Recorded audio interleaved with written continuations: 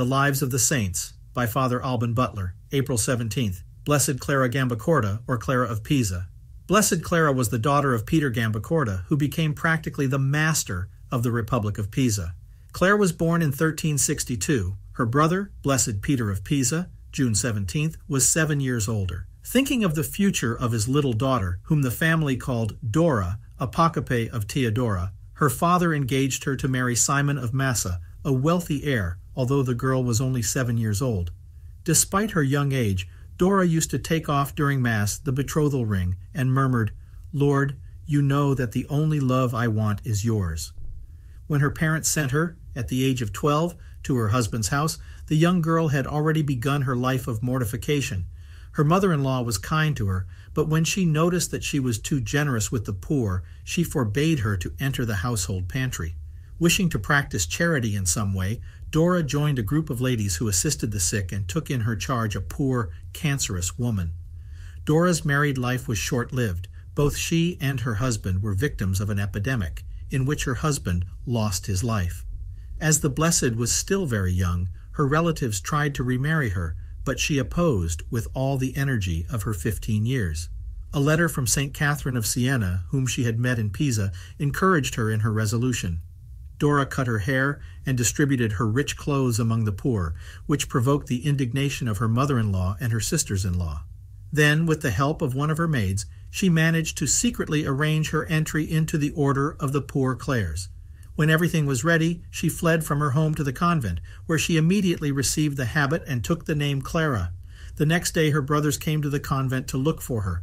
The nuns, very frightened, took her down the wall into the arms of her brothers, who took her to their house.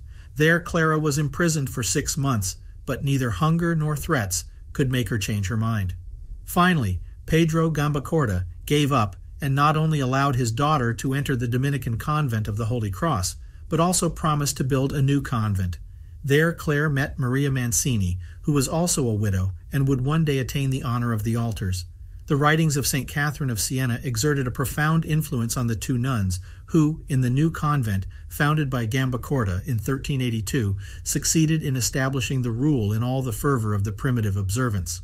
Blessed Clare was first sub-prioress and then prioress of the convent, from which many of the holy religious destined to spread the reform movement in other cities of Italy departed. To this day, the cloistered nuns of St. Dominic are called the Sisters of Pisa in Italy.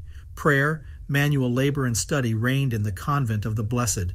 Clare's spiritual director used to repeat to the nuns, "Never forget that in our order there are very few saints who have not also been wise."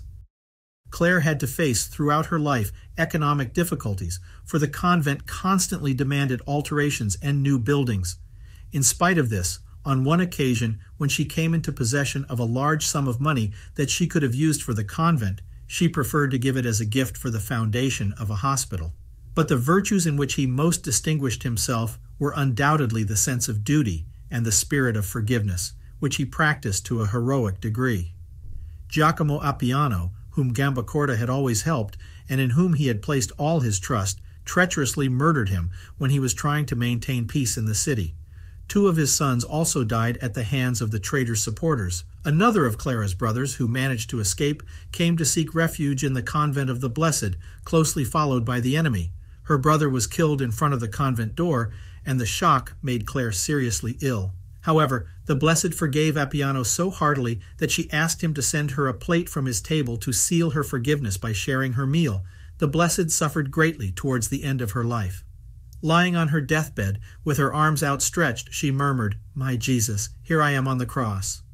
Shortly before her death, a radiant smile illuminated her face, and the Blessed blessed her daughters present and absent. She was, at her death, 57 years old. Her cult was confirmed in 1830.